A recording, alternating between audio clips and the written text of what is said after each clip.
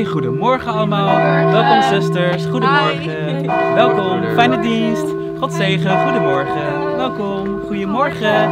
Goedemorgen, fijn je weer te zien. God zegen, goedemorgen, fijne dienst. Goedemorgen, het komt goed. Goedemorgen, welkom Douwe. Welkom, neem lekker plaats. Goedemorgen dames. Oh, hey, goedemorgen. Ja, kom maar hoor, helemaal geen probleem.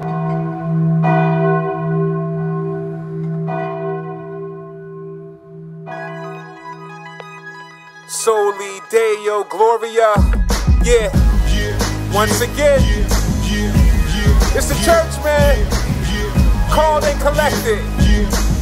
There's a lot of confusion about what makes up a healthy church. So we're gonna look at the first mark, because without this one, you're in bad shape. Let's do it. Yeah. With our raps we adore our Master and Lord Jesus Christ, who deserves all our claps and applause for the wrath that he bore at the cross, for our blasphemous thoughts and the classless acts of a whore. He gave up his life with the passionate roar, was raised up to heights where he sat at before. After this all, he gave pastors the call to ministry found in 2 Timothy chapter 4, verse 1 and 2. What I first want to do is come to you, the church, to reverse a funny view. So let me ask a question. What's most essential? What is it that gives a local church its credentials? Some would say music, some would say deacons, others say reaching the lost and soul seeking. But if we want to give God the glory in our meetings, the most important thing is expository preaching. Where are the Whitfields? Where are the Spurgeons? Preach the word, preach the word. We need sound theology to deal with reality. Preach the word, preach the word. We got enough rappers, we need more pastors. Preach the word, preach the word. We need explanation and deep application. Preach the word, we gotta preach the word. This verse right here is for the congregation.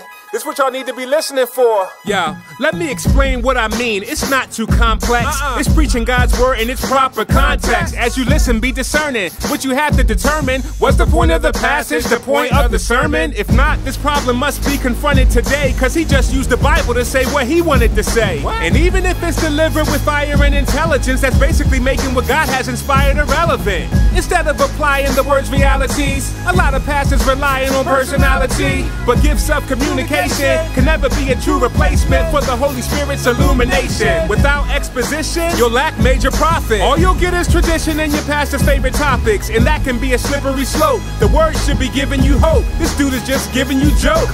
That won't help you love Christ. It won't help your obedience. We need more expositors, not more comedians. But shepherds who labor in the text, then faithfully connect you to the Savior, then wait for its effects. God gives the increase. Holiness, love, unity. The word faithfully preached builds up the whole community. If not, your Sunday meal will not last, and you'll have to supplement it with the podcast. Don't entertain us, that won't sustain us. Preach the word, preach the word. Careful instruction, not a big production. Preach the word, preach the word. We don't need theatrics and man-centered tactics. Preach the word, preach the word. We're on the brink of eternity, please speak earnestly. Preach the word, you gotta preach the word. This verse right here is for the pastors. I just want to encourage y'all, man. Yeah. Y'all should be mindful of this devout thesis. All of the Bible is about Jesus. The Old Testament, Jesus Christ concealed. The New Testament, Jesus Christ revealed. This truth of the Lord Christ boldly conveyed this in Luke 24 on the road to Emmaus. The law, the prophets, and the teachings of apostles, all of these point back to Jesus and the gospel. So if the work of Christ is what the word is about, ultimately that should be what the sermon's about. Forget applause, you got to let the cross rock ya. All roads in the Bible lead to Golgotha. Whatever the text, faithfulness demands that we should hear the echoes of nails hitting his hands. Don't try to be original, say the old story, and watch your people change as they behold glory. The glory of Jesus, we need to see this. Preach the word, preach the word. Make Christ the center so new life can enter. Preach the word, we gotta preach the word. Give us the whole counsel along with the gospel. Preach the word, preach the word. This is your duty, show us God's beauty. Preach the word, we gotta preach the word.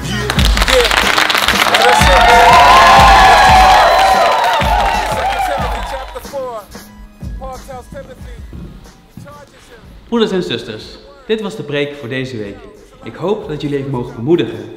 Er is nog koffie en thee, praat nog even na met elkaar en ik wens jullie een gezegende zondag.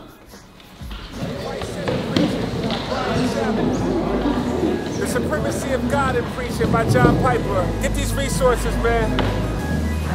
More than anything, dig into the Word of God. Meditate on it and give it to your people. Grace and peace. Yeah.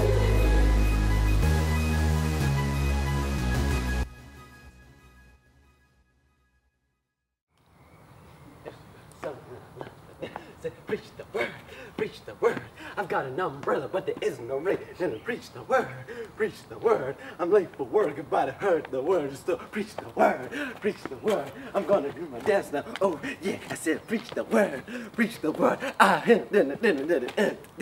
Preach the word, preach the word.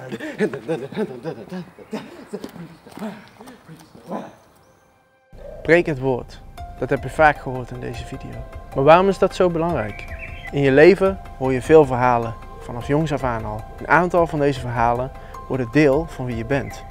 Deze verhalen laten je zien en merken wat goed en slecht is, bepalen hoe je over dingen nadenkt en hoe je in het leven staat. Het woord, de goede boodschap, oftewel het verhaal van Jezus, is niet zomaar een verhaal. Het is ook ons verhaal. Het omvat al die dingen die we vanaf jongs af aan al uit de verhalen proberen te halen. Het vertelt ons ook wie we echt zijn en wat het doel is van ons leven. Hierdoor hoeven we niet meer zelf in het duister te kijken waar het bewandelbare pad ligt, want Hij laat het ons zien met zijn licht, Gods woord. Net zoals al deze dingen ons door het leven vormen als één persoon, zo vormt de Bijbel één geheel. Net zoals in een boek wat je leest. Het heeft een doel en de schrijver heeft dit doel vastgelegd toen hij begon met schrijven. En alles wijst uiteindelijk naar het doel toe. We vinden het misschien niet altijd leuk of goed genoeg wat erin staat en zouden het misschien willen veranderen. Maar wie's verhaal is het dan eigenlijk? Dit is ook belangrijk om te bedenken als de voorganger in jouw kerk Gods woord gaat vertellen. Zij hebben de taak gekregen om Gods boodschap te vertellen. Ook als het onderwerp niet hun favoriet is of ze er liever niet over hebben. Alleen zo kunnen mensen Jezus echt leren kennen. Wanneer we Jezus leren kennen, geeft Hij ons de opdracht zijn verhaal te vertellen aan de rest van de wereld, zodat zij het verhaal van Hem ook mogen leren kennen. God zegt ons hierin dat als we Jezus volgen, Hij, net als voor Jezus, onze Vader is. Misschien ken je het gezegde wel, zo'n vader, zo'n zoon. Wat ik hiermee bedoel, is dat mensen aan ons zullen aflezen wat voor vader God is. Daarom is het ook belangrijk om te bedenken dat we niet alleen het verhaal lezen en vertellen, maar dat we het ook mogen weerspiegelen in ons eigen leven, zoals Jezus dat deed. Niet onszelf presenteren, maar Jezus reflecteren, zodat anderen dit ook mogen ontdekken. Dit is het volgen van Jezus.